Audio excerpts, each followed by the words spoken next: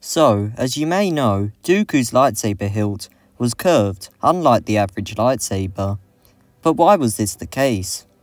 In Canon, this has been explained through the shape offering Dooku more control, especially as he often wields his lightsaber with only one hand. Behind the scenes, this shape was chosen for a different reason though.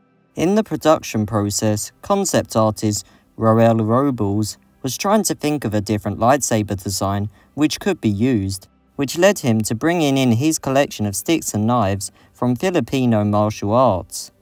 One of the knives he brought in was a barong, which was a favourite of his and had a curved handle. Upon seeing this barong in Robles' collection, George Lucas chose it as inspiration for Dooku's lightsaber, and that's how the curved hilt came to be.